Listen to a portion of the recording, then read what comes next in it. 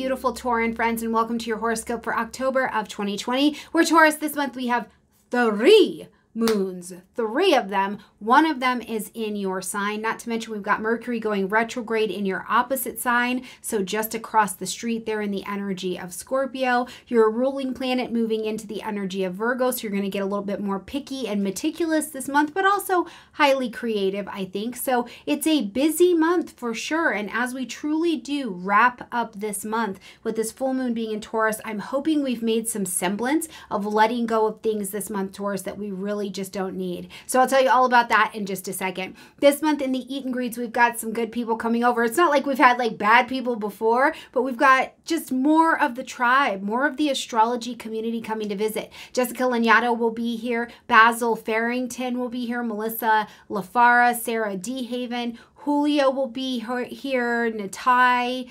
Shakira Taborn will be here as well. So it is a busy month. Oh, Shane M. Nineguard will be here as well. So I'm looking forward to just bringing you more friends from the community, more teachers, more information, more experiences. And now, if you want to watch the Eat and Greets absolutely ad-free, you can join me over and become a patron on Patreon. And there's a link in the description box down below so you can get signed up for that. Watch them ad-free. Of course, you can still watch them for absolutely free over here on YouTube as well. So I'm just working on some things. I'll keep you posted on how they continue to grow and definitely how Patreon continues to grow as well. All right, Taurus, enough of that housekeeping. Let's get on in here. Right at the beginning of the month, we've got a full moon happening in Aries. So just right next door to you in the 12th house space. The full moon says something needs to be ended, acknowledged, or adjusted. And in the energy of Aries, we're looking at things that have to do with the identity, the strategy, how you're going about doing things. Now, in the 12th house, this is a hidden house. This is quiet. It's the things that we can't see, things that are here that maybe we can't even see sometimes until they manifest. It's projects that you're working on behind the scenes. So a full moon here gives me this indicator that perhaps you're bringing something to a close or you're needing to make an adjustment, maybe on a project, maybe on your meditation, maybe on how much actual downtime you're allowing yourself to take, Taurus. I mean, what are you doing? How are you caring for yourself these days? Are you getting enough sleep? Uranus is in your sign. It's been very, very busy. Are you sleeping? Are you eating well? Are you caring for yourself? How is your spiritual fitness? These are great questions to ask as this full moon blows through here, because not only is it a full moon in Aries in that 12th house, but the ruling planet of this full moon is also retrograde. So truly taking a nice abundant re-look at over here, I think is really good, but also bringing in the action and the attitude of Aries. Aries wants to be first. Aries wants to win. It's an I energy. So take care of your I, me, in this 12th house space so that you know you're good and healthy as these energies begin to move forward, which this month they are. Many of the planets are coming out of retrograde, so slowly but surely we're creeping life forward. But when the dam breaks open, you want to make sure that you're in tip-top health and shape, okay? Now, I do think that the full moon in the 12th could also bring someone back or a project back into your life for you to reconsider or re-engage with in some way. On the second, we've got Venus, your ruling planet, moving into the energy of Virgo. This lights up the 5th house space. Very playful, very creative. I absolutely do believe if you are and you have been connecting, I think that Venus still, even in COVID times, even in shutdown times, has this energy and this vibe of bringing about new experiences, new financial interactions that are a risk, that are exciting, that feel like they're true love, they're creative, they're joyful, they're playful, right? I think it also has a leg of bringing in a person into your life, somebody that you just really love, you really enjoy. It could be deepening the connection that you have with children or people in your life, these projects, these hobbies, these things that you just really have a great love for. But when Venus gets into Virgo here, she's not her most comfortable.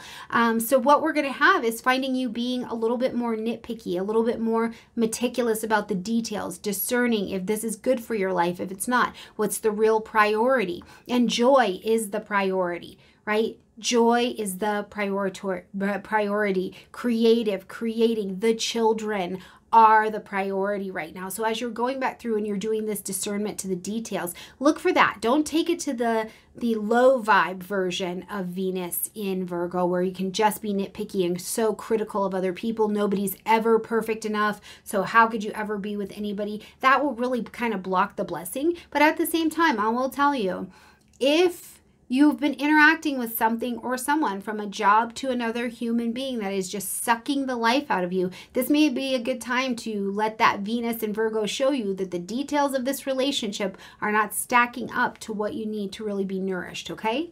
On the 4th, we see Pluto coming direct after having been in a nap for 4 months. Now he's going to unwind and start to stretch and wake up in your 9th house space. So publishing, marketing, broadcasting, the way that anything that expands the way you teach, share information, you believe in your faith, your ideals, any of these things, Pluto's been working and tearing them down, right? He's been going back through the structures here. He's been going back through connections that you've had here in this retrograde, letting you see why some of them need to die off so that you can move forward. So as Pluto comes out of retrograde here in this 9th house space, I think you find yourself a little bit refreshed, a little bit reinvigorated. I think you find yourself transformed in the public stage where we see you. This could even be in a court case or something that you're doing. What has happened and now it's existing in a different form. And you may get to see how that works and that plays out moving forward. I love it if you're writing a book, publishing a YouTube channel, any of that kind of stuff. It's almost like the Pluto retrograde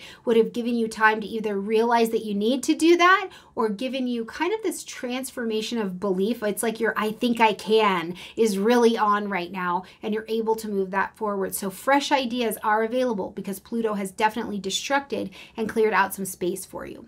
On the 13th, Mercury is going to go retrograde in the energy of Scorpio at 12 degrees, so lighting up the 7th house space just across the street over here to the west. So what we see here during this retrograde in the 7th house is, first of all, it starts in Scorpio and then by the end of the month backs up into Libra. So your 7th and your 6th houses will receive this retrograde, okay? So as Mercury is retrograding here in Scorpio and going through your relationship zone, your 7th house, conscious, chosen, one-on-one, purposeful relationships. You may be re-looking at business partnerships. You may very much so be re-looking at connections that you have with your money, because Mercury in the general rules the 2nd house where Gemini lives. So connections that you have financially to different people, and you may be going back over them. You're observing the way that it makes money. And for somebody, I'm seeing this, it's like, I don't even like this word, funnels. Like if you do a sales funnel or you do something like that, or whatever you do in business, it's like you're going back over it because you're getting into the nitty gritty of how does this work? It's not the details. It's literally how does this process work? So if this is something you're also bringing into your own life where you're like, in relation to what I'm doing, how does this work? In my relationships, how does this work? There could also be that energy existing and floating around. Now I give Scorpio the street credit deserves. It is ruled by Plutonian energy as well. Pluto is direct now. So truly in your relationships, if there's not something grounding in your belief system, if there's not something that grounds you and makes you feel like the relationships that you're connected to can help you expand and you can help them expand, you may be looking at how you can make that happen and or how you need to make those adjustments. On the 16th, we've got a new moon happening at 24 degrees of Libra. So this is down in the 6th house for you. So a new moon in the 6th house, you're going to plant your seeds of intention here. Plant your seeds of intention to begin something new. What would you like to see? What do you like to bring into your life in your daily routine? 6th house, your schedule, in your health, in your mental health and wellness. This is a time with Venus in Virgo, who's also the natural ruler of that 6th house, to look at how can you really be of service in your life, service to your life, service to other people, service to your health. I mean, with Mercury retrograde in Scorpio as well, Scorpio being a natural 8th house kind of energy, Pluto being a natural 8th house kind of energy. I think at this new moon as well, Taurus, a question you can ask yourself is in your daily routine, what do you need to detox?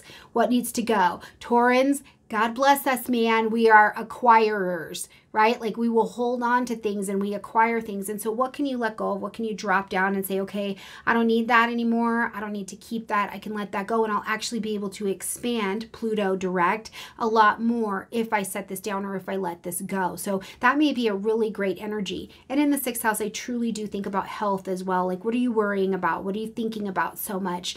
In your physical body, Taurus, is there something, is there weight that needs to let go? Is there weight that needs to come on? What's happening there?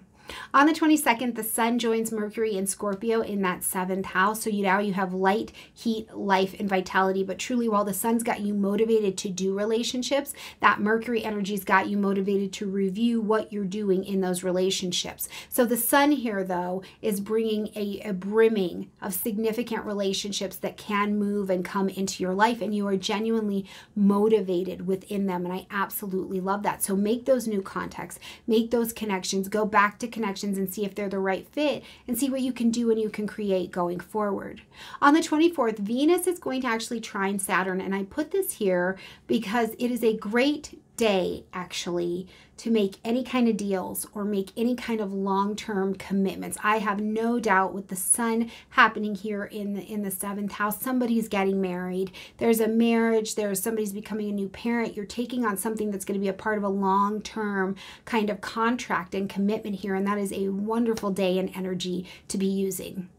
On the 27th, that Mercury retrograde moves from Scorpio back into the energy of Libra. So now it's down there in this 6th house space where we had this new moon. So truly, as it's here, Mercury is going to take you deep. It's going to take you deep into your mind. It's going to take you deep into the way that you show up, the behaviors you have, the patterns that you have in your day-to-day life. And remember, this is a time where it's taking you deep because it wants you to see what you need to see to be free, to detox, to let go of, so that you can move with your coworkers with ease, so you can do those projects with ease, so you can be in your health and in your body and your mind with a lot of ease. So Mercury retrograde too, though, if you are a freelance person, this in the 6th house of independent freelance work, you could truly be going back over several things. So I wouldn't be surprised if you see that happening absolutely at all, or if you're having to review something that you saw at the beginning of the year and now it's like back on your table for sure.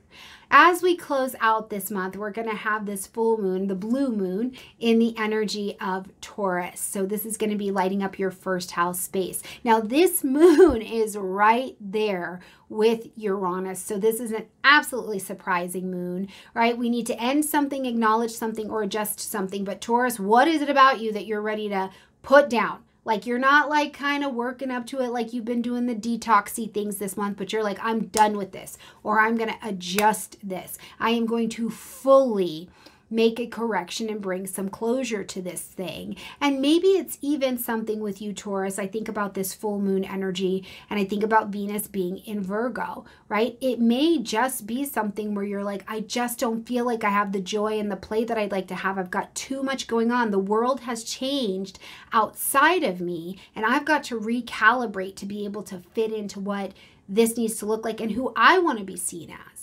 Right? Who do you want to be seen as right now, Taurus? I think that's a great question at this particular full moon. I mean, it only happens once in a blue moon, and this is your blue moon time with that Uranian energy bringing some kind of beautiful surprise to your table in this next 4 weeks. So keep me posted on what that is and what that looks like for you. I look forward to finding out all of that good zhuzh from you, okay? All right, you guys, like this video, comment, share, subscribe. I hope to see you at the Astrology University Summit that is happening October 3rd and 4th. The summit is free, so come, listen to the speakers, engage with us, do some astrology learning. And if you'd like to get all of the speakers or listen to the recordings again, you can purchase the All Access Pass, but the summit in the live form itself is free. I will put a link in the description box so you can click there. On the 17th of October, I'll be heading over to Achutabava's and be speaking in his speaker series, the Nightlight series. I'll be talking about astrologers and social media. So I look forward to seeing you in all of this, the eat and greets, the weeklies, just everything. All right, you guys, I love you. Bye.